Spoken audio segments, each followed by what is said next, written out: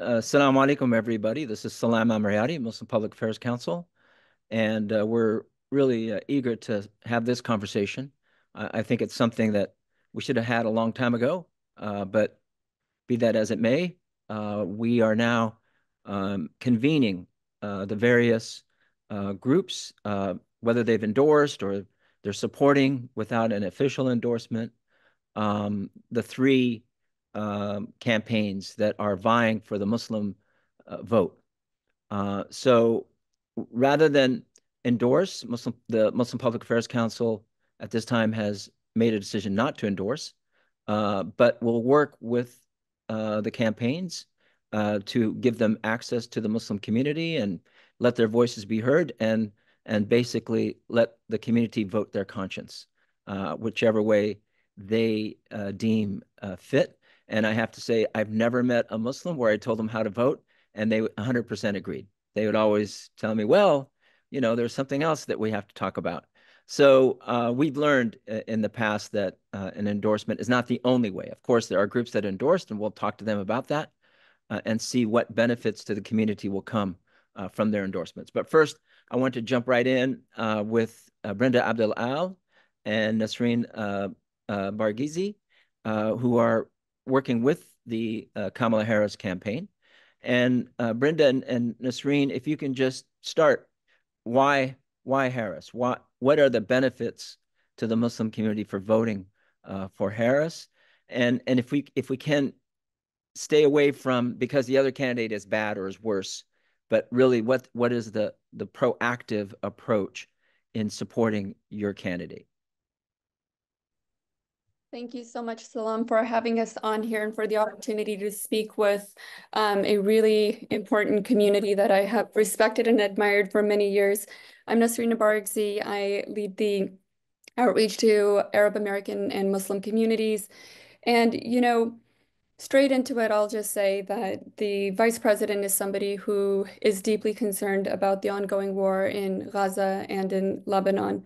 She is somebody who has been very clear in her own actions of working to meet directly with Muslim and Arab American communities throughout this war, and she has also been clear throughout this war that she wants it to end. She's somebody who has met with our community members both during the war, but also previous to that. She has a 20-year-long, 25-year-long history of working closely with the Muslim community. She's somebody who has worked shoulder to shoulder with folks in California, and when she found her way to DC, the very first bill that she sponsored as a US Senator was to provide access to counsel for folks caught in the Trump Muslim ban. So she's somebody we've worked with for many years. She's deeply concerned about the same issues that we're concerned about. The war is something that she has leaned into deeply, especially in these more recent days, and is trying to find the solutions that will result in dignity, freedom, and self-determination for the Palestinian people. Now, I can give you a lot of information about different things that she's said and done and folks that she's met with, including meeting with people from the Palestinian American community who have lost family members in Gaza. She's met with doctors who have come back from medical missions. She's also, in more recent days, met with Muslim and Arab American leaders in Michigan, in Pennsylvania. Governor Walz has also met with folks in Wisconsin. So these are folks who are really attuned to the issues and concerns of our communities. And she's a really strong leader. I'll tell you, as somebody who has spent the last 4 years working for her, I was her deputy counsel from day one of the administration, working with her on a variety of different issues.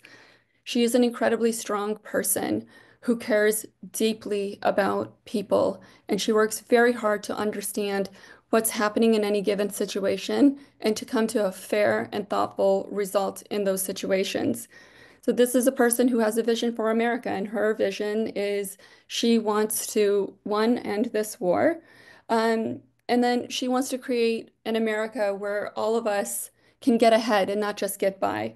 And that means she plans to address price gouging. She plans to address access to housing and home ownership. She plans to address small businesses and how to develop more of those. She also wants an America where our access to reproductive health care and other health care is protected and amplified. She wants us to live in a world free of gun violence. So this is the person who she is, and I think she is the right person for our community. Brenda, I'll Thank hand it you. over to you. Yeah, Brenda, did you want to add anything? Yeah, I would like to add something, Salam, if that's okay. And salam alaikum, everyone. It's such a pleasure to be among so many friends and to be here with you all today. I think one thing that Salam has always championed at MPAC is the power of representation and engagement.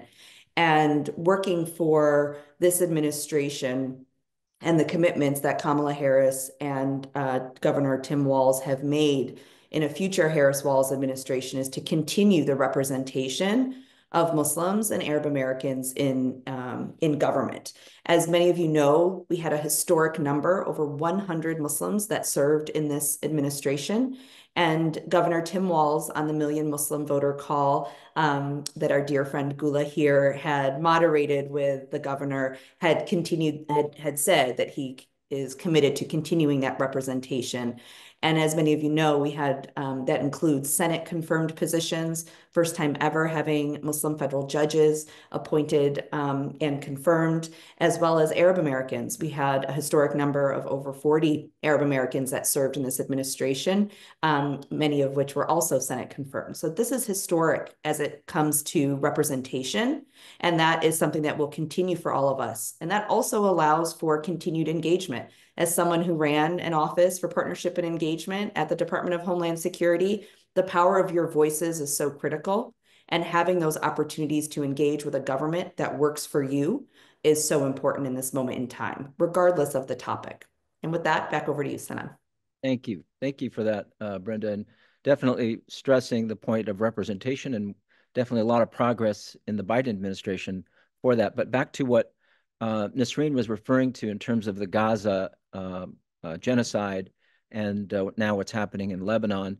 I don't think that the community feels that either Biden or Harris, and she has not separated herself enough on that issue of Gaza, because while there's rhetoric about calling for a ceasefire, there's continuing shipment of arms to Israel.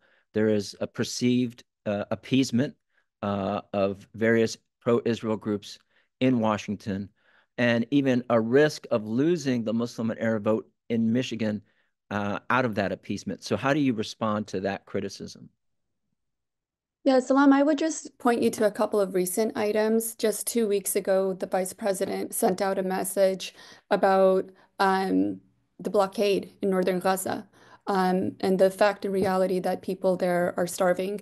And in her message, she was very clear. She said international humanitarian law must be respected. That same day, the Department of State and Department of Defense also sent out a letter to Israel making clear that these violations would end up triggering US and other laws. And so I think she's been clear about what she expects, and I think we have to give her the opportunity to become president, to be able to implement the things that she has put out there as areas of concern for her. I will also say, in regards to Lebanon, she is one of the first people who came out very quickly, noting her concerns publicly about her concerns around civilian casualties, her concerns around the humanitarian situation. And they very quickly announced, I think it was over $150 million in aid to help with the humanitarian crisis that was going on. And they also ensured that there was access to temporary protected status and DED status for folks who are living here in the United States. So I think, if you look at her record in terms of what she has power and control and ability in, she has always shown up and she has always been somebody who has been a thoughtful leader in this space. I will also just say, as somebody who is from Afghanistan myself, somebody whose family has lived in bombardment in the past, these are all experiences that I have shared with her, both including my own family's experience, but also including what is and is not supposed to be happening in a refugee camp and some of these other issues that I think is just so hard for all of us to see, right? Like we look at these videos and these photos every day of people being burned alive in a refugee camp, in a hospital setting, and it's excruciating. And I want you guys to know that she's seeing those images and those videos as well, and she's has the context that we have. I think we need to give her the opportunity to lead. Thank you.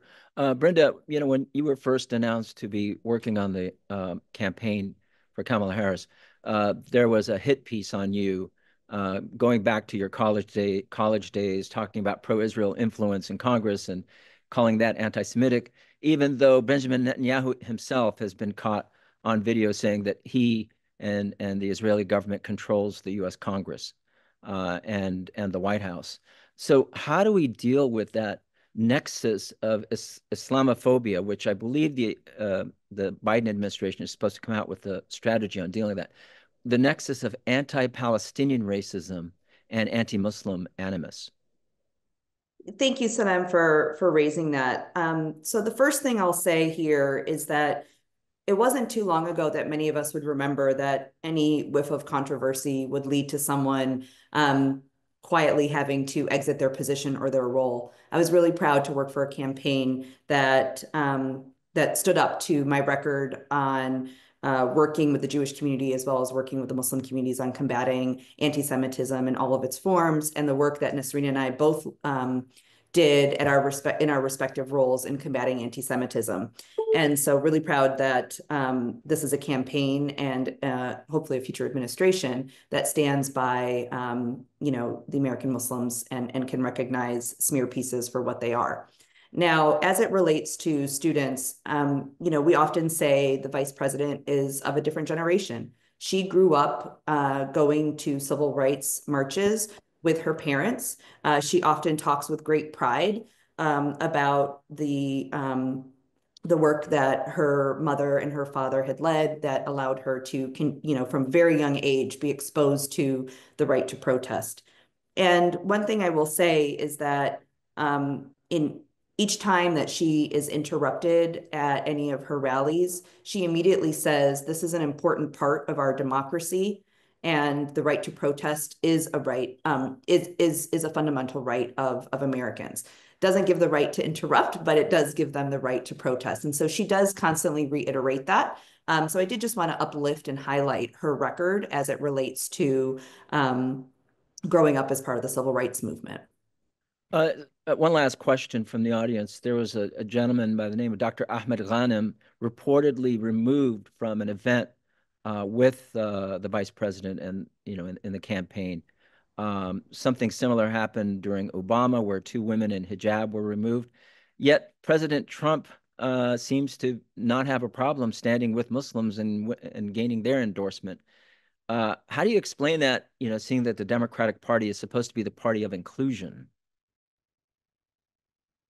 I mean, I'll just say we very much embrace our Muslim community. I was the vice president's lead on Muslim and Arab American community issues. We organized the first Eid al-Adha celebration in American history at her home, where over 120 leaders attended. We have had so many engagements over the last 4 years that I can't even name them for you. But in regards to our campaign, just a few days ago, we had an American leader in the Michigan community provide remarks as part of the program for the vice president's rally that she was having. We have had folks in North Carolina do the same. We have engaged with having the vice president meet people. She was in Philadelphia this last weekend on Sunday, where she met with leaders in the community there. Those pictures are out and about. I think you see some of the Trump pictures and things profiled because people are stunned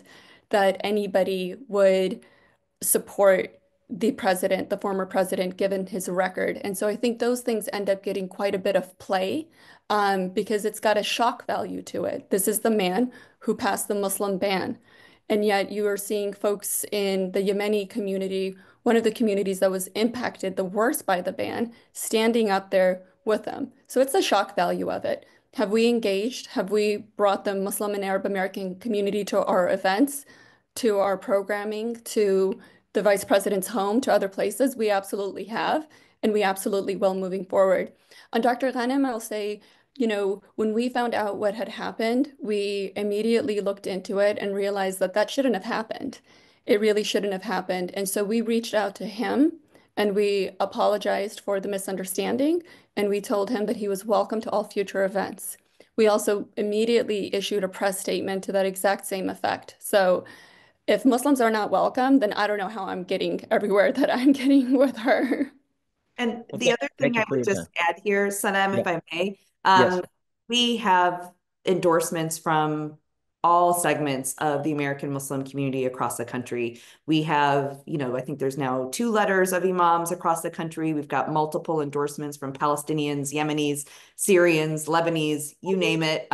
They have come out and supported the vice president and the vice president strongly on the basis of her record of support for this community. Well, thank you. I appreciate your time and very valuable information. And we will remain engaged and we wish you good luck. Thank you. Thank you. Alaikum salam.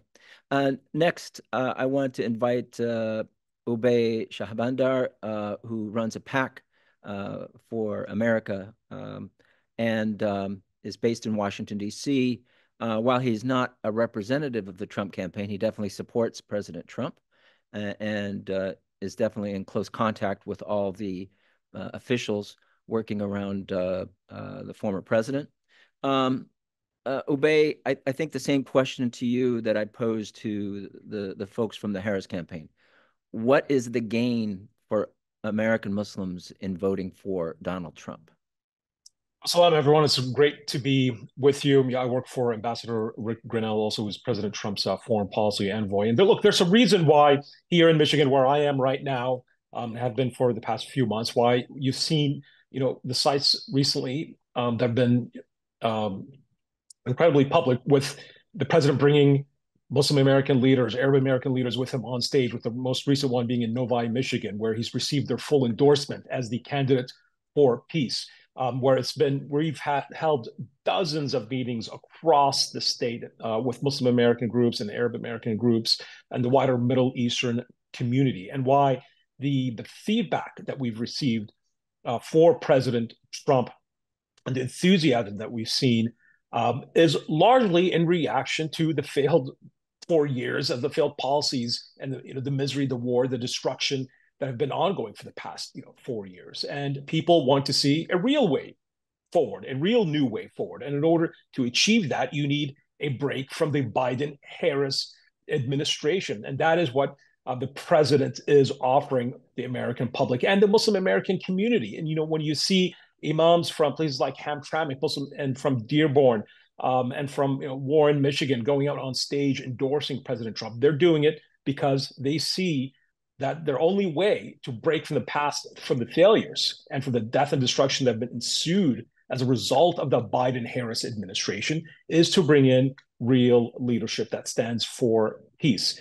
And, in addition to the foreign policy issues, what we've been hearing here in Michigan on the ground from the Muslim American community is real concern with Department of Education policies that have been put in place by the Biden-Harris administration that are widely viewed as pushing a radical gender ideology, that are pushing parents out of critical decision-making for their children in schools. And that is a real major factor and a real concern for Muslim Americans across Michigan and, frankly, across the country, particularly when they see the efforts by this administration's attempts to rework things like Title IX to criminalize so-called misgendering, to essentially push parents out of any discussions on gender in elementary schools. And that is a real concern for traditionally conservative, socially conservative Muslim American and the wider Arab American community in Michigan and, of course,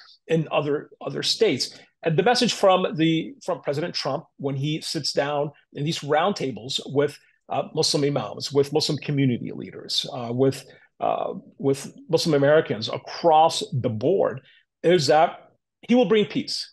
He is the one that can achieve what President Biden and his vice president have failed to do in the past 4 years. And we've seen a real opening by the Trump campaign to Muslim Americans, and not only in the outreach to our community, but also for the inclusion in future policy-making decisions of people like me. One of the reasons that the Trump campaign has wanted to really highlight just how important the Muslim American community is for the campaign and for the president and for the future administration is by bringing in people like me into the fold.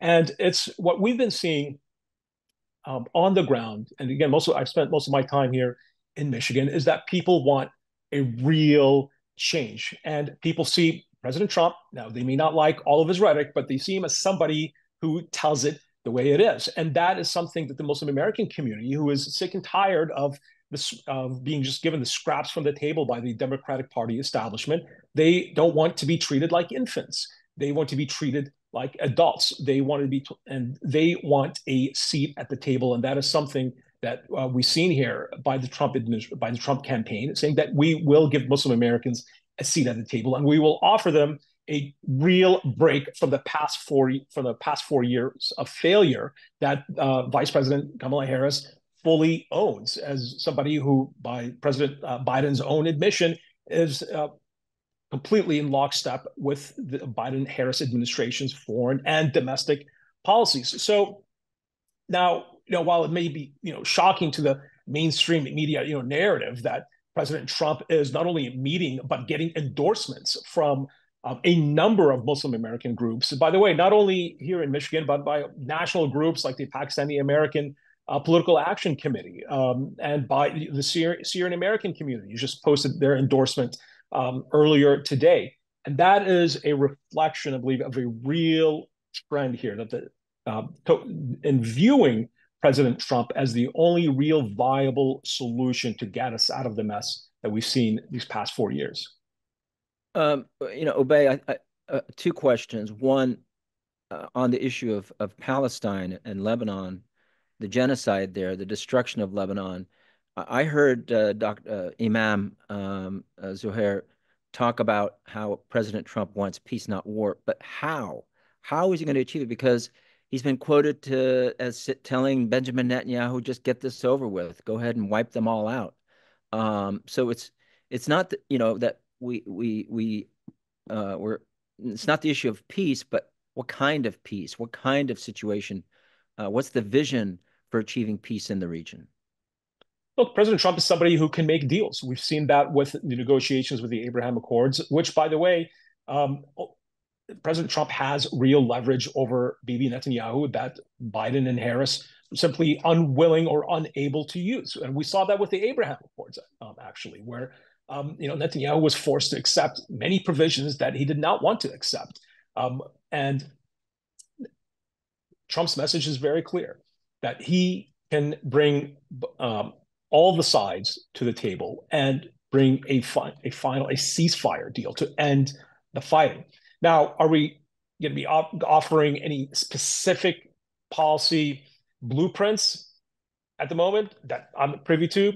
I'll be very honest with you. No, but the message here from the Trump campaign and from senior Trump policy officials who will be senior officials in the future administration is that you need a leader who's willing to use the leverage offered by the great power of the American presidency to bring all sides to the table and to put pressure when pressure is needed to stop the killings. And we've seen a number of public statements by the president saying that he will bring peace. He will put an end to the fighting. And he's somebody that is not afraid to twist arms behind the scenes and to use the power of the office of the president. And we've seen him in the first term use that power on multiple occasions to bring, for example, negotiations between the Serbs and Kosovo and the Albanians, and where in fact with his envoy Ambassador Rick Grinnell. And that is the type of negotiating ability and the willingness to use pressure when to bring all sides to the table to end conflicts can be brought forth to the second Trump administration, and that we believe that is the only viable solution to end the fighting, to end the destruction and the horrific killings that we're seeing in the Middle East. Look, 4 years. You had a chance for 4 years of this administration to believe that all of a sudden now we're going to have a new opportunity under somebody that was part of this failures of this administration to not put any pressure on Bibi Netanyahu. You're simply going to have somebody who does not have the ability or will not be taken seriously by any world leader. President Trump will be taken seriously deadly serious by people like Vladimir Putin, Xi Jinping, and Bibi Netanyahu, who are hard players on the world of the stage of geopolitics. And that's something that the other candidates simply will not be able to offer. On the issue of giving Muslims a seat at the table, what kind of seat are we talking about?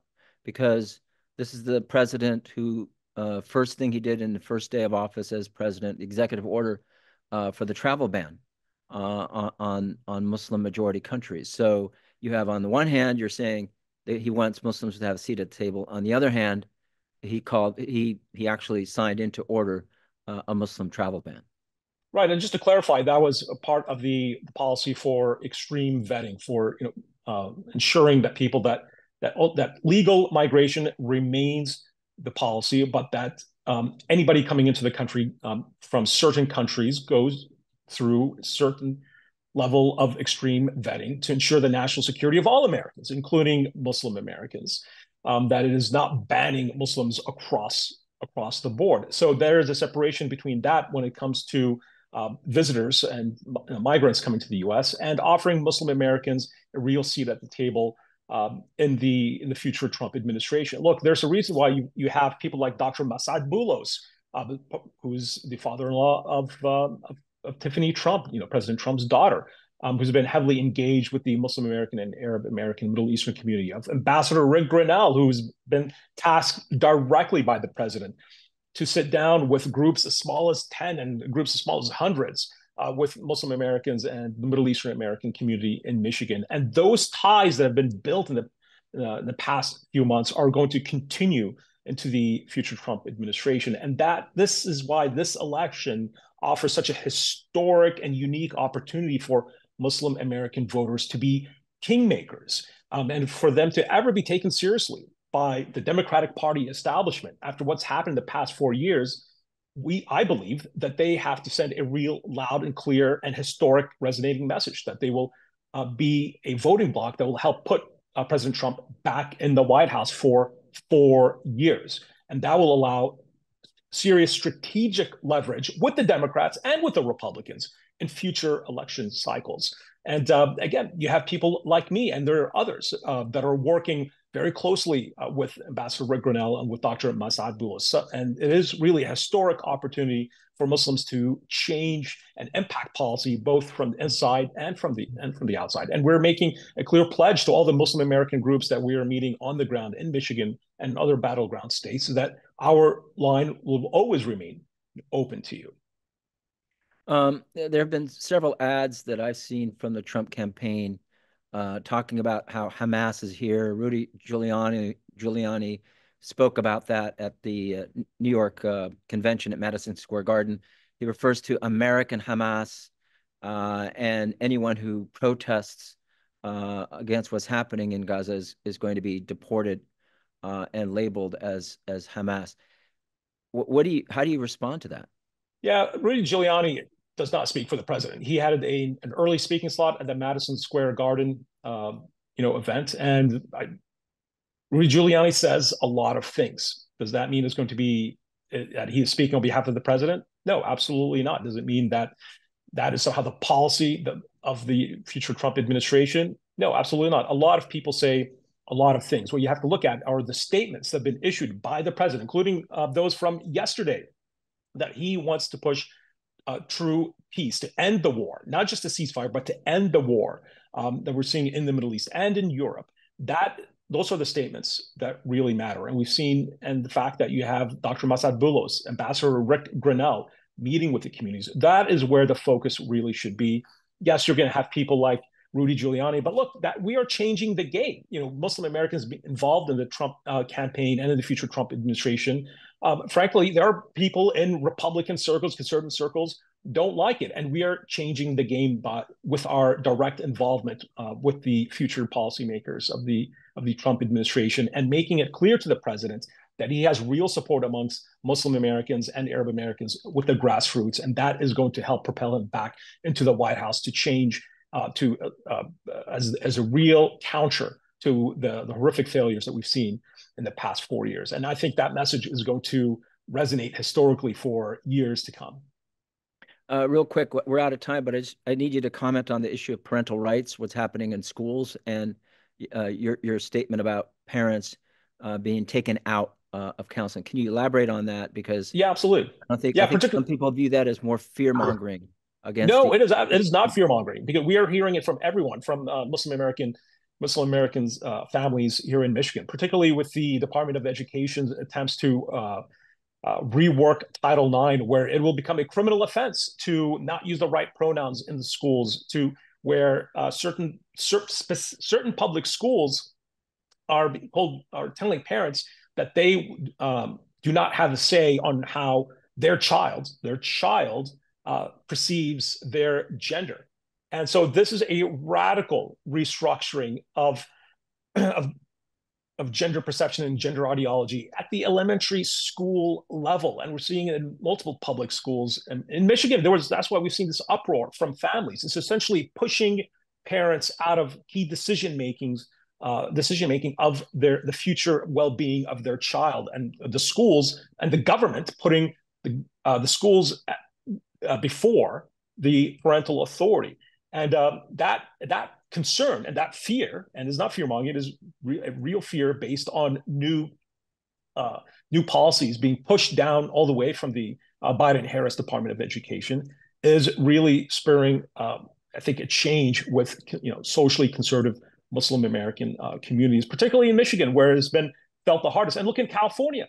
I mean, you could be potentially prosecuted for using the wrong pronoun in schools or misgendering. And essentially, this is something, as a Syrian immigrant, as an immigrant from Syria, where I remember very clearly our parents, to this day, as a child, our parents telling us the walls have ears and be careful what you say, in school, because the government, the regime will imprison your parents, or will imprison us for what you tell teachers. And that is the future that many Muslim American immigrants do not want, for them, for their families, and for their children. Yeah, let's all work for freedom of expression and the First Amendment, because I feel it is being compromised during this conflict we're seeing in the Middle East. But thank you very much, Oubai, for your comments. Really appreciate it. Good luck to you, and we'll be in touch after the elections. Thank you for the opportunity. Thank you. Now we turn to Dr. Jill Stein, the candidate running for president. Dr. Stein, thank you again for joining us. Good to see you again. We spoke a few months ago, and it's good to have you on our program here. Dr. Stein, if you could just say in a few words why Muslims should vote for you. Muslims should definitely vote for our campaign. Muslims are very much a part of our campaign. My running mate is an American Black Muslim. We are very much in support of the needs and the rights of the American Muslim community and Muslims around the world, in particular in Gaza, where this genocide is being inflicted on women and children and innocent civilians in an absolutely horrifying and terrifying way. Our campaign from the get-go has been the only national scope campaign which is anti-genocide, anti-war, pro-worker, and pro-climate action. We are the one such choice on the ballot. And in this election, the American people are very hungry for such a choice, for other choices, in fact, beyond the parties bought and paid for by Wall Street, by AIPAC, by the war profiteers, who are very much calling the shots, as Dwight Eisenhower warned many years ago, that the military-industrial complex would take on a life of its own, which certainly it has. And, both Donald Trump and Kamala Harris are very much on the receiving end of those dollars, including from AIPAC, which has Congress by the throat and which has locked the American people out. The American Muslim community and the Arab American community has very much been on the receiving end of an extremely misguided U.S. foreign policy. This goes way back. I myself grew up during the Vietnam War and saw what both parties were doing in Vietnam, basically murdering millions of Asians for no reason whatsoever. And I myself was loath to be a part of either political system that was bought and paid for by Wall Street and the war machine. And, you know, currently we have seen a whole series of wars committed against the people in the Middle East, where, according to Brown University Cost of War Project, it's at least 4 million people who've been killed in the process of these wars, which, remember, began in pursuit of weapons of mass destruction, which did not exist in Iraq. So, you know, the Muslim community has very much been on the receiving end, and so many American Muslims are basically refugees from extremely misguided and aggressive U.S. foreign policy. It's not only Muslim Americans; it's many migrants themselves who are refugees from misguided U.S. foreign, military, and economic policies, economic colonialism, as well as the militarism. So American Muslims have not only seen and experienced U.S. foreign policy, but also have seen the abuses of empire here at home, because this endless war machine is robbing us blind, consuming half of our congressional budget against, you know, the will of the American people, without the knowledge of the American people. And we here in America are paying the price. The average household, according to Jeffrey Sachs from the Columbia University Economics Department, the average cost to the American household has been $12,000 this past year alone for the cost of this endless war machine. And again, because we are spending half of our budget there, we do not have the dollars that we need right here at home to pay for the emergency state of healthcare and housing and education and the debt that so many young people are locked in college debt, as well as the climate crisis. And in fact, we saw just recently where the Biden-Harris administration rewarded the Netanyahu government just after its expansion of this genocidal war into Lebanon. Not only is Bibi Netanyahu basically given whatever free rein he wants to conduct whatever genocidal expansion of his war and horrific massacres that he's undertaking.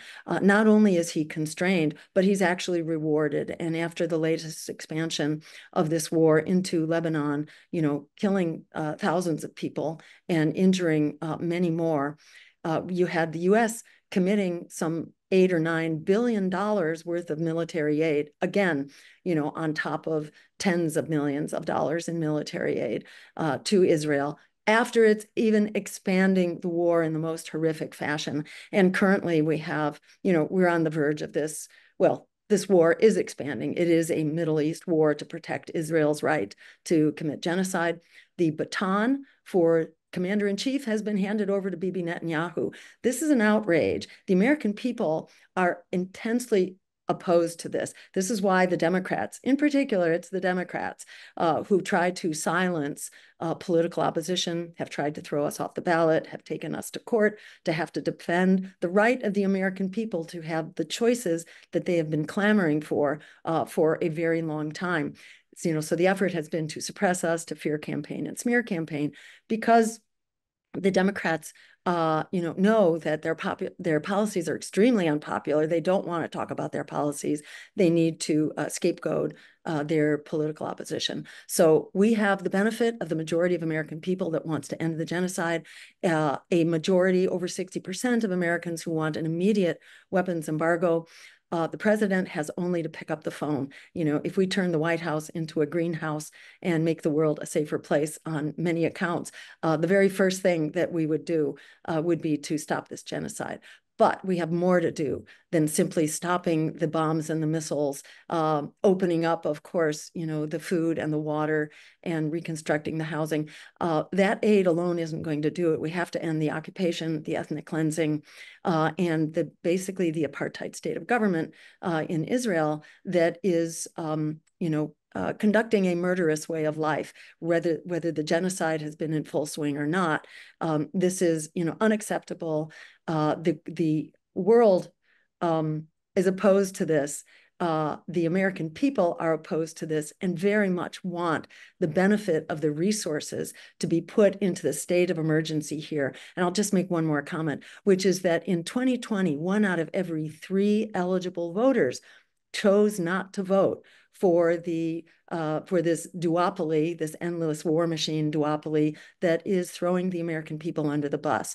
So the American people are ready to be mobilized and to come out in huge numbers if we can get the word out. And by the way, the non-voting eligible voters are lower income, of color, and lower income. Exactly the people that our agenda speaks to, which is the agenda that the American people have been hungering for. So whether we win the office or we win the day by engaging a coalition that will be here for the long haul to stand up for our basic values as American, to stand up for our right as Americans, to decide our future together, not to have it bought out from under us by AIPAC, by the war machine, by the big pharma, the big money that has bought and paid for these two political parties.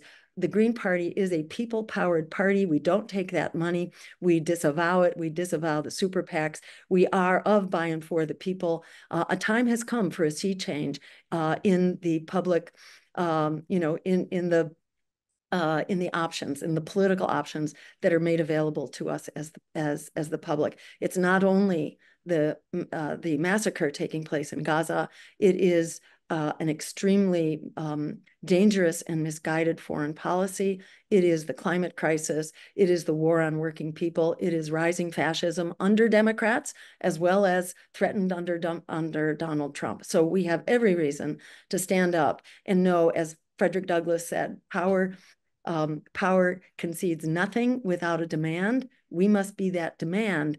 And as Alice Walker said, the biggest way people give up power is by not knowing we have it in the first place. We do have that power. And the objective is to organize our numbers and to put our solutions to work. We are the ones we've been waiting for here for the American public. Thank you very much. Thank you. What about the genocide in Sudan and what's happening to the Uyghurs in China? What's your position on those two? So, as far as Sudan goes, yes, this is a horrific genocide, and it must be addressed. And the U.S. certainly plays a role in ginning this up. Now, we are not paying for that genocide. We are not arming that genocide. We are not defending that genocide, with taxpayer dollars and with our elected officials. So it is not kind of at the front and center, but this is very much an issue we have spoken to and will continue to lift up. This also begs to be addressed. And likewise, the condition of the Uyghurs is very much of concern. Here in the U.S., there has also been an effort to, the Chinophobia and the effort to demonize China, to gin up war with China and economic competition. So as Greens, we are quite mindful of the of U.S. interference and U.S. efforts to create conflict. So there's been a lot of skepticism about the condition of the Uyghurs, and I think this very much needs greater clarity. Now that I've been very engaged with the Muslim community, I'm hearing reports from so many people who can attest to the abuses that are going on of the Uyghurs. And absolutely, we oppose those human rights abuses and will be looking further into this. I believe, what should we say? There is no greater abuser of human rights worldwide than, my country. As Martin Luther King said, my country is the greatest purveyor of violence in the world today. So, in my view, it's very important that we have some understanding and knowledge of what's going on here, because it's our government that, in fact, is in perhaps the biggest hot seat of all. And this is our genocide in Gaza every bit as much as it's Israel's genocide. So there's a lot of accountability to go on. There's a saying that that all power corrupts and absolute power corrupts absolutely. So, this goes along with big empires. So, this may be the dark side of China, and it would be no surprise to me if this, turns out to be completely true. At the same time, it's very important that we not allow this to allow negotiations to break down with China. And I feel the same way about Putin. Putin is conducting a criminal war. Thank you. Yeah, go ahead. Last question, because we're running out of time. I apologize for that. There's that criticism that a vote for you is a vote for Trump, that you're taking away votes from the Democrats and the Harris campaign. How do you respond to that criticism? And while many people agree that the two-party system has many deficiencies, if not rigged, in many ways to prevent third-party candidates, other candidates from being placed on the ballot, what's needed for third-party candidates, other candidates like yourself? What threshold is needed to make progress in breaking that monopoly for the next election cycle? So this accusation that a vote for our campaign, a vote to end genocide is a vote for Trump, I don't think so. You know, this is very self-serving propaganda, and it's really important to just discard it. Any politician that's telling you that they own your vote and that you are somehow, you know, you're a criminal if you don't accept the marching orders from the political parties that have thrown you under the bus, that are murdering your relatives, that, you know, have allowed you to be targeted in this country. You know, this is absolutely absurd, and it doesn't deserve the time of day. We have basically two greater evil candidates. If you vote for the lesser evil, you know, thinking whoever you think is lesser evil, you know, you're essentially endorsing genocide, you are affirming genocide, and you are enabling genocide with your vote. Do not be talked into supporting or affirming genocide.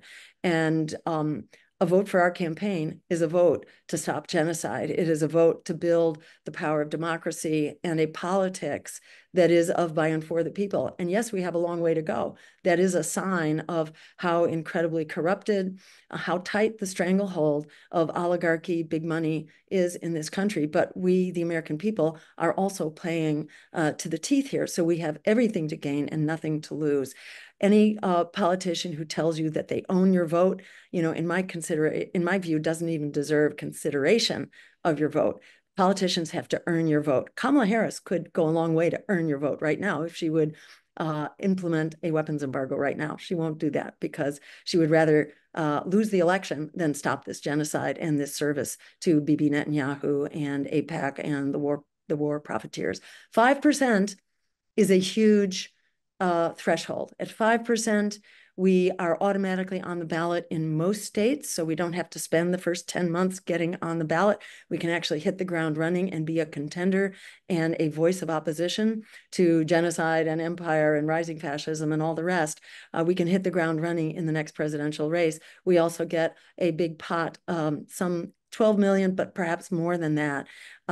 Doesn't sound like much for the billion-dollar campaigns, but we're a people-powered campaign, so we can do much more with far less in the way of money. And this will be more dollars than we've ever had to help jumpstart a political campaign. So this is not only about this moment, seizing the moment. This is a perfect storm for political transformation.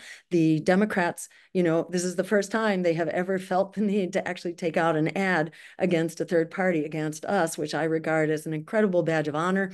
And if you look at social media or look at YouTube, watch the Breakfast Club or any of the other platforms, which are not green platforms, they're not Muslim platforms. If you look at the commentary on these efforts to smear us and fear campaign against us, you'll see that it's just, it's creating an upsurge of support for our campaign right now, demanding an America and a world that works for all of us. We can do this. We can create such America if we stand up with the courage of our convictions. And I thank you so much for this opportunity to talk and look forward to working with you in the future. Jill Stein, 24.com. Thanks. Thank you, Dr. Stein. I really appreciate it. Good luck to you on November 5th. We hope for your success, and we will be in touch after the election. So thank you very much for your time. I look forward to working with you for the long haul. Thank you so much. Thank you. Okay, now we turn to our community partners. First is Salima Saswal from the Black Muslim Leadership Council. And Salima, I know you endorsed the Harris campaign. What do we gain as a community? What guarantees did you receive from the campaign for that endorsement? Well, when we decided to endorse, first of all, assalamu alaikum. Thank you for having me on, Brother Salam. Thank you. when we decided as an organization, the Black Muslim Leadership Council Fund, which is the C4 arm of the Black Muslim Leadership Council, when we decided to make an endorsement, it was pretty soon after the president endorsed Vice President Harris to be the nominee. What supported our decision was the fact that we felt that, one, she would do the best job out of the candidates to protect the rights of our community. She has a proven track record. And we looked at the fact that in terms of Gaza, she has repeatedly called for a ceasefire. She has expressed empathy towards the preservation of civilian life in Gaza. I mean, there are a number of things where she has shown sort of empathy in that she wants the war to end. She has been working to end the war in her capacity as vice president. But also, I feel that, she would do the best job at approaching and into this war, the safe return of hostages and the rebuilding of Gaza. So in looking at these issues, however, Salam, we didn't only look at a single issue.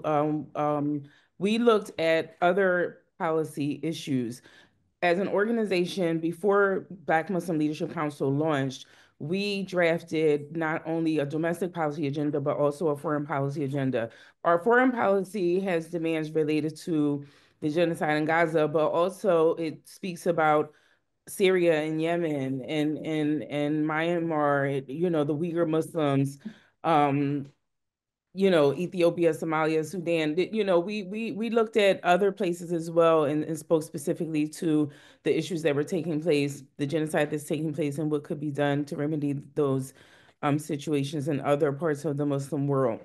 We also look at domestic policy. A lot of Black Muslim Americans, and Black Muslim Americans make up the largest proportion of the American Muslim community and have been here since the transatlantic slave trade. And so we are also definitely focusing on issues such as education, healthcare, affordable housing, economic opportunity, environmental justice, social and criminal justice reform. We're looking at other things, voter suppression. We're looking at other policies as well, and balancing, who is the individual out of these candidates that we think is viable, and then that will do the best job at supporting the needs of our community universally. And for us, that was Vice President Harris. Thank you. And joining us also is Mohammed Gula with Emgage. Also, I think Emgage PAC or Emgage Action endorsed Kamala Harris. Mohammed, what do we get for that endorsement? What's that return on investment for the American Muslim community? Hey, Assalamu alaikum, all. When the return on investment for the Muslim community is really looking at all of the options that we have in ensuring that the conditions that we have past November 5th are conditions that are well enough for us to actually work towards ending the genocide, but also continuing to build the power to build upon the power that we've been able to accumulate over the years. A lot of people will say, what power does that look like? There are a lot of successes that we've been able to see in just this year alone. We have never been able to have any sort of ceasefire resolution that we have in building the allyship that we have in Congress, where, yeah, we have 18 that have co-sponsored, but we also have another 80 plus who have called for those ceasefires. So our endorsement and our recommendation was built on the conditions that are needed for us to advance the movement in general. And so when we're looking at different opportunities of what it is that we're trying to achieve, whether it be what we're trying to achieve post November 6th, to be clear, I do not accept this idea that if you vote for the lesser of two evils, you are affirming, endorsing, supporting genocide. I think that that is a disingenuous minimization of all of the work that we've put in all of this time as a Muslim community, nor do I believe that a vote for the third party ends or stops the genocide. When November 6th comes, it's either Trump or Harris that's going to be in the administration. We could have looked towards the past 4 years, what has been built in the third party. I personally really appreciate the candidacies and the rhetoric that has come out of it. I do appreciate the vision. I appreciate the respect that the issue has brought. With that has been the foundation of the party. However, as an organizer, as someone who makes their decisions and provides their recommendations based on the conditions that we have today as we build for tomorrow, I'm going to give an honest assessment because that is my amana that I have to be able to provide. And the honest assessment was an assessment that was going to be an unpopular assessment that I really hate to be able I hate to have to share, but there is an amana that comes with the position and the responsibility that I have been given. So when I ran the numbers of what it looks like to get 5%, with all due respect, looking at the turnout, that means that we're going to have to get 8 million votes. When I look at the numbers in 2016, there is no third party option that got 5%.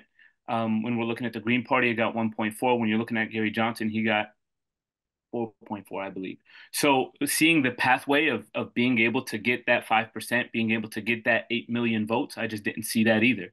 So even when we're looking at punishing the Democrats, even when we're looking at punishing whoever it might be in the Republican side or whatever we're looking at, the actual numbers of how we get there, the pathway to victory, the pathway to change is not clear across the board.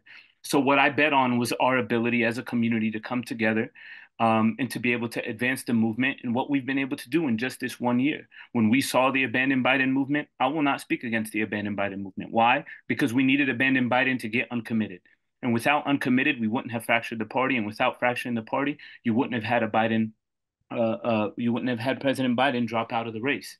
And so when we're looking at the achievements that we've been able to bring together, this recommendation is a bet on our community to come together, but it's also a recommendation that's based off of the reality that Trump doesn't come to office alone. It's the reality that at the end of the day, we have Speaker Mike Johnson, who is leading with the Republican and GOP majority, who has already tweeted out to our institutions, putting them on notice, letting them know that we're not only coming for the IRS for your 501c3 status, but we're also coming for your ability to even protest. And so I'm just believing people as they are, and I'm looking at strategy and seeing if the pathway is actually what they say it is, and it's not. So our recommendation was all based off of that. Thank you. Want to turn to Mahmoud Harmouche. Mahmoud, can you unmute your phone? Okay, Mahmoud, are you with us?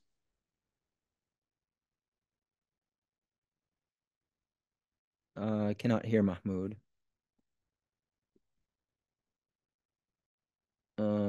Okay. Can he be? Is he with us, Mohammed? We're gonna check on that. Okay. Let's go to Osama Jamal. Osama, you're with the U.S. Council on Muslim Organizations, USCMO. Thank you for joining us. Your decision was basically it's an indirect, not a direct, saying that we should support candidates calling for a ceasefire arms embargo on Israel for the Gaza genocide. And while many people agree with you, that pretty much puts you in the camp of voting, or if I were just a common person and hearing that, I would conclude that I should vote for Stein, not for Harris, or for Trump. So what's the benefit of issuing that statement to the community? First of all, thank you for the invitation. Number two, correction for the third time. I am not here on behalf of U.S. Council of Muslim Organizations. We are C3. You cannot represent that organization. I'm here on behalf of USCMO-CAN, Civic Action Network, which is a C4. My apologies. I hope this correction be made clearly and repeatedly. Let me say this.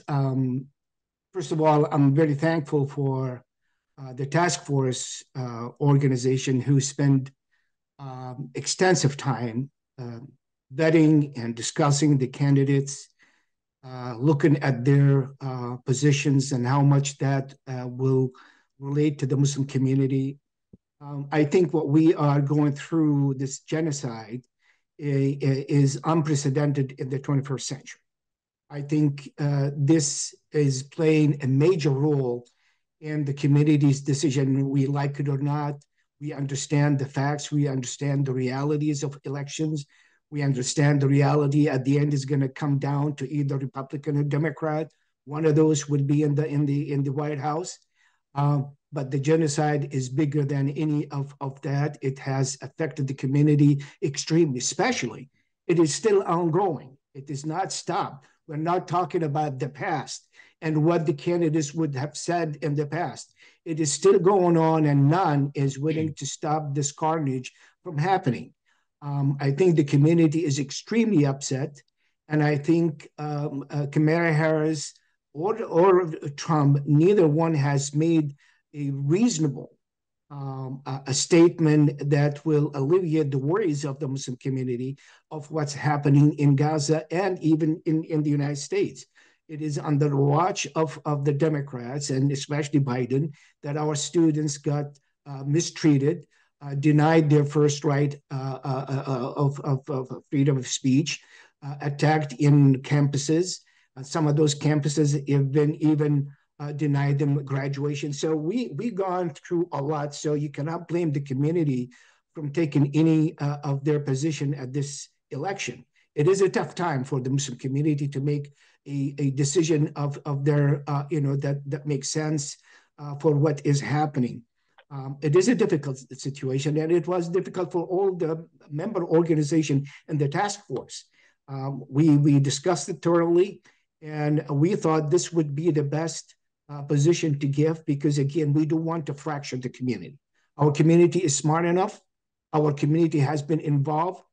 Our community and local, some organization, national, they claim this and that, but I think they are way away and absent from the reality on the locals. The locals are very engaged. The local are voting, registering to vote, and they make good decisions on the local. And the locals who are electing our state representative, our even U.S. representatives, mayors, and others. So I think we should give them credit for that.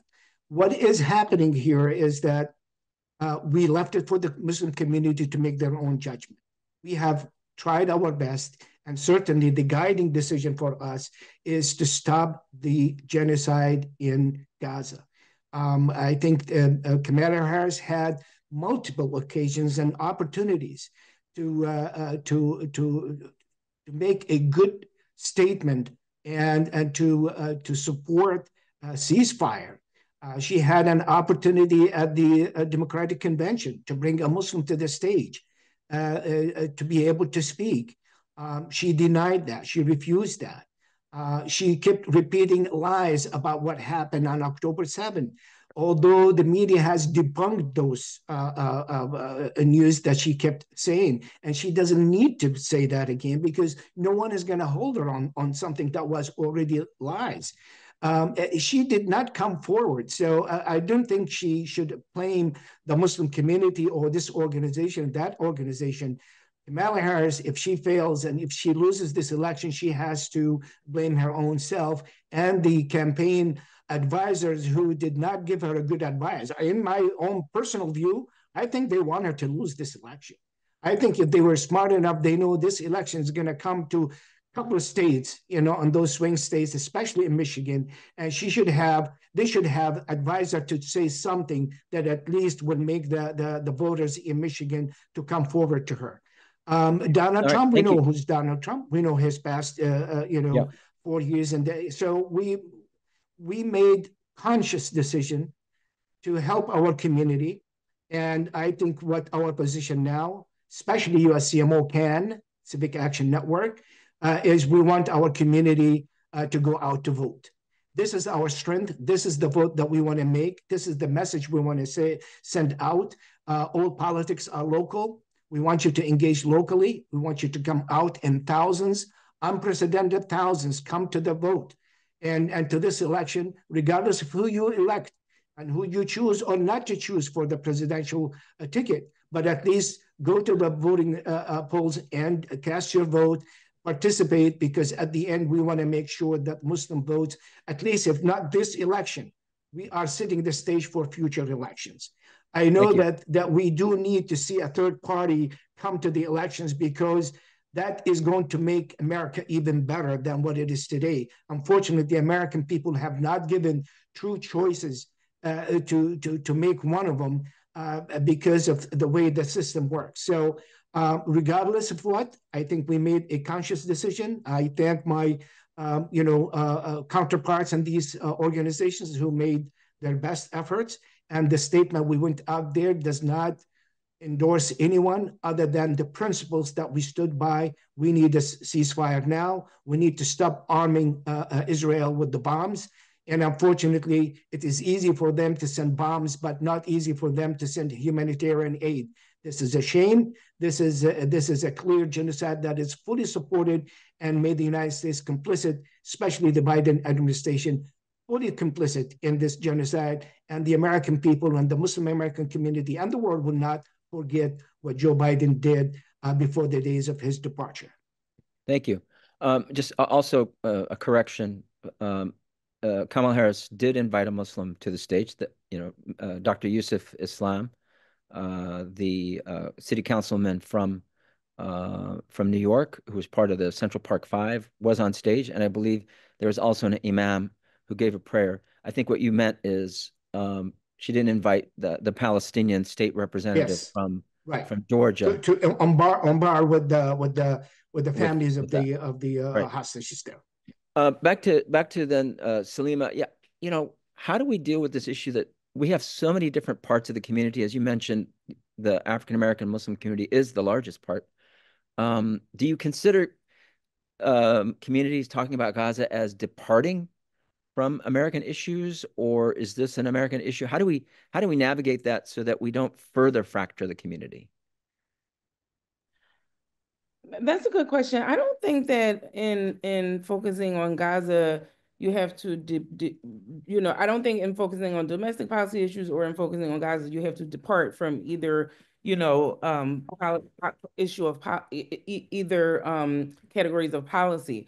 I think that the balancing of all of these things is more powerful than just, being a single issue sort of community. Now, that's just my opinion. Do we have to prioritize? Yes, I do think that there is a necessity to prioritize issues, but I don't think that we should just only solely focus on one issue. And again, I don't think that one has to be at the expense of the other. I think that this can be collaborative and universal. Thank you. And Mohammed, getting involved in politics usually comes with quite a burden. Part of it is being attacked by your own community and a lot of misconceptions. I know Emgage has had to deal with that. I'm going to give you this opportunity to comment on these attacks against Emgage. Brother Jazakallah Khair for that question. I'll tell you this, I don't blame the community. I think that Brother Usama Jamad had expressed it perfectly with everything that we are experiencing. We knew when we made the recommendation that it would be an unpopular decision. We knew that folks would be upset. But as I mentioned, the amana that we have and the role that we play as a PAC, as a C4, the number one thing that's a part of our theory of change is to organize, to build power, to move our movements and our issues forward. And there are outcomes that we try to achieve. And with those outcomes, there's a way to do it. I always try to live by this quote that says that you have to operate within the world as it is, as you change it for what you want it to be. And so we're trying to operate in the world as it is while not accepting what is going wrong and saying that it is right, but rather acknowledging that it is wrong, but continuing to engage. We're going to continue to vote every single year. We're going to continue to organize every single year. This wasn't the first year that we've made endorsements. In 2020, we endorsed Bernie before we endorsed Biden. And the reason why we did that was to make a statement, but to also acknowledge the realities that this is the vision that we're working towards. When we're looking at Representative Andy Levin, who also joined us at MMV, we were defending him in his position as a pro-Palestinian Jewish American. And when we were organizing with him, we knew that there were investments from AIPAC and others in the pro-Israel lobby to remove him. And the same thing happened with Representative and Congresswoman Marie Newman. And then we were talking about And now we saw Cori Bush and Jamal Bowman. So there's always going to be people who disagree with our approach, and that's perfectly fine. I respect it. I love my brothers and sisters dearly. Even when we're talking about a third party, and we're talking about expanding democracy, that's what we're talking about. We're talking about the investments that are needed. I will be more than happy post-election, post a presidential election where we know that we can't win that election. I'll be more than happy to work with the third party to look at what running for local offices and winning local office looks like, what winning state office looks like, what winning a congressional office looks like. Those are the conversations we should be having to advance a movement. But instead, what we're talking about is how do we run as a president and how do we win as a president? And we're giving this pipe dream that we know that it just isn't going to happen without a clear pathway to victory to do it. That's not something as an organizer and as a strategist and as an expert in the field of organizing and campaigning, I'm not going to accept that. And I'm not going to lie to my people in my community and tell them, hey, this is what's going to happen.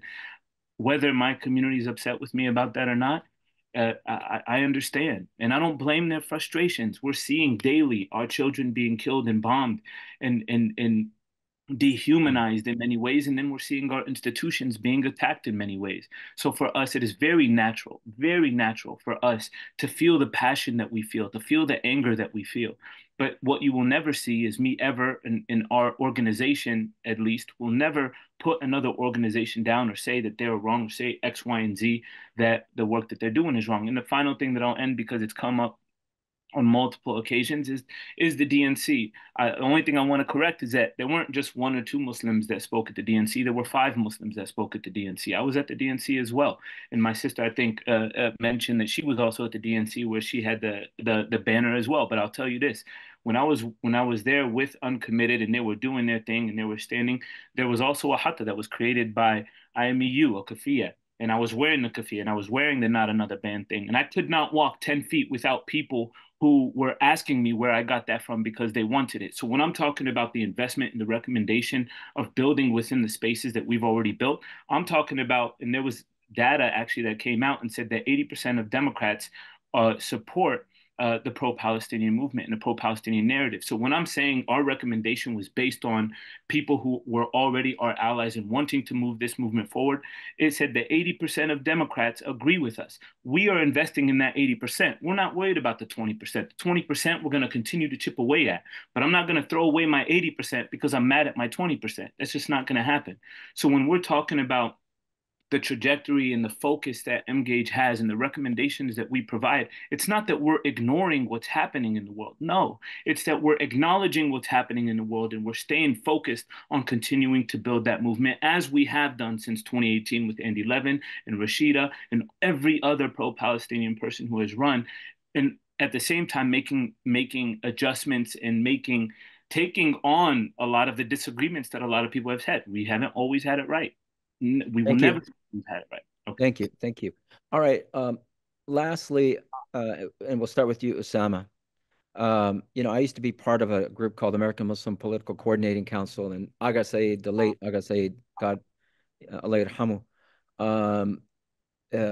had a wonderful saying, is that we all have a unity of purpose with a division of labor. And then also the late Dr. Maher Hathout, Allah yarhamu, said, unity is not conformity. So how can we leverage each of our strengths? So you have Salima and Muhammad who are inside the Harris campaign. You have people who are now inside the Trump campaign. You have people who are now inside the Stein campaign. How can we leverage it so that whoever wins, we go to that person or that group and support them to hold that candidate accountable for the promises that were made in getting our vote? And we'll start with Osama. Well, I tell you, we're all guided by our principles. There are principles that are the foundation of our actions. And we have to agree to those principles. We're all political savvy. We've all been involved. We've all been engaged. This is not a new territory for us. Some of us been involved probably before some were born. So we know how America works. We know that the kind of deals that you have to make sometimes, but we always been guided by our principles that are very firm and very clear. We cannot work with organizations that already declared their support to our detriment, to our faith, to our causes. We cannot compromise on that one, regardless of what. At the end, we live by our own principles. You look at the mirror, you see yourself, and you want to respect yourself when you look at the mirror. We have taken positions. We know where how we deal with that one. And this is not the only way that either we do this or no. I think we have ways that we can work with the system. We can work with other fellow Americans here, but I don't have to sell out my principles or to deviate from what is very important for me. And I think that's became a fundamental difference is sometimes that we have to discuss, and sometimes is the deciding factor to deal with others. Yes, we work with different organizations. I mean, different administrations.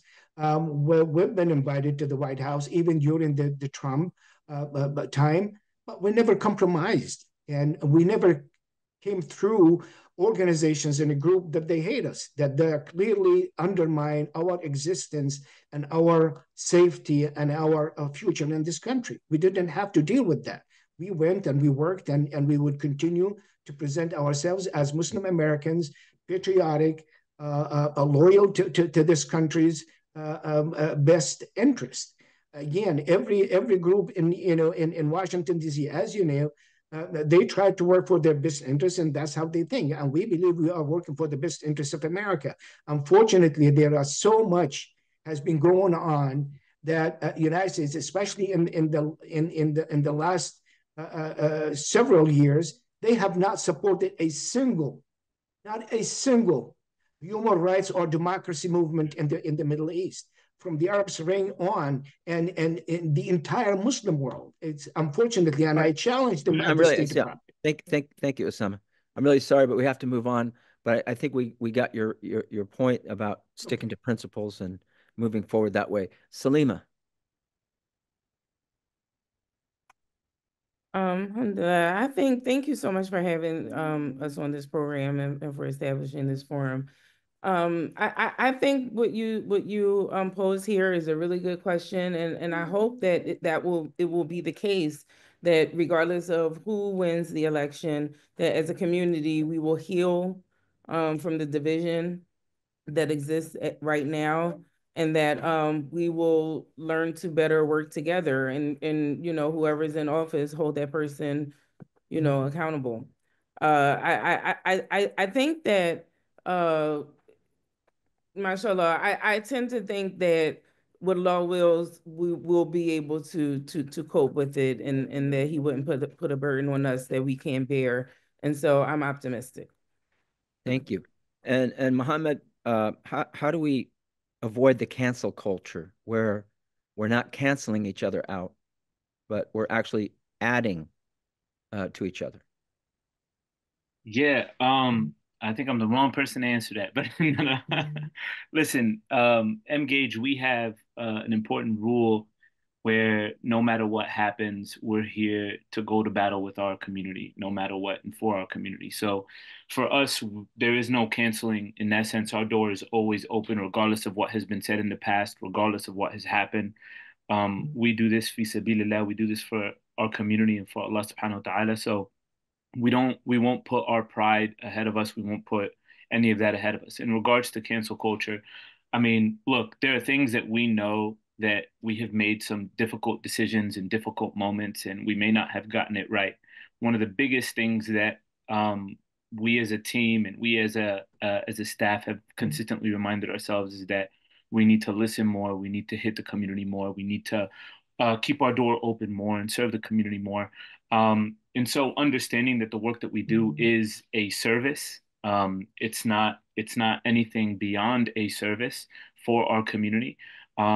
And keeping that mentality and reminding ourselves of that. Actually, as a team, we in 2022, our staff retreat was actually at Umrah. We did Umrah together, and we were able to, and in many ways it was very transformative because we were able to experience the trip to Taif, and to see and hear just the history and the realities and the example of Prophet Muhammad Sallallahu and what he went through and the companions went through was very transformative for our team in the way that we approach service and the way we approach power building and the realities of just what has happened in the seerah. Now, does that mean that, again, that we're going to be perfect? No, but it definitely grounded us in understanding that the reason why we do the work that we do is not for us.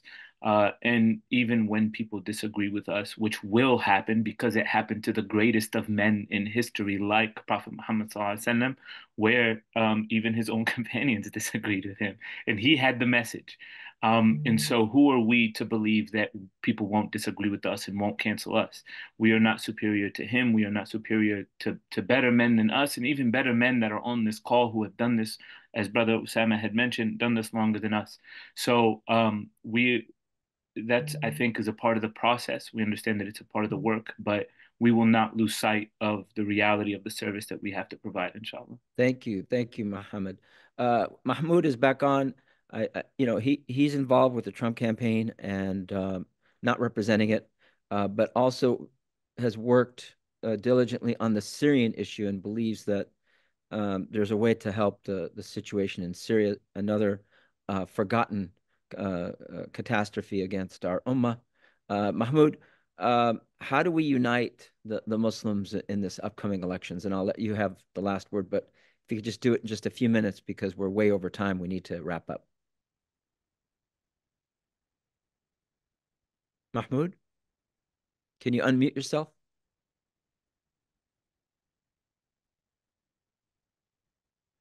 Okay, I guess he cannot unmute. All right. Well, I think as Osama said, the most important thing for us is to vote and not to take our power of the vote for granted.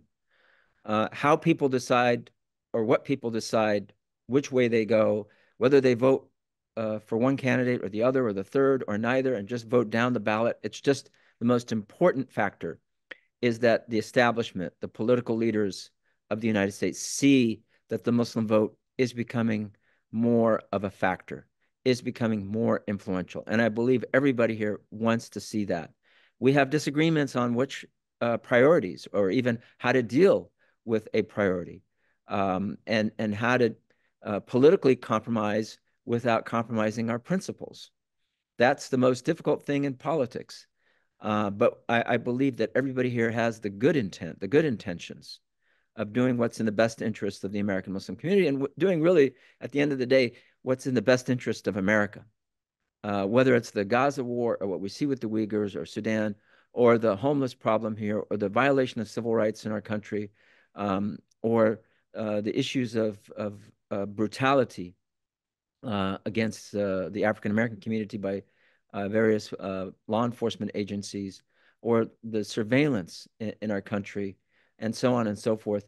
These are the most important issues for all of America and to make America not just preach to the rest of the world about freedom and human rights and human dignity, but actually live up to those standards. And that's what I believe all of us are trying to do. And with that, I thank all of you for joining us.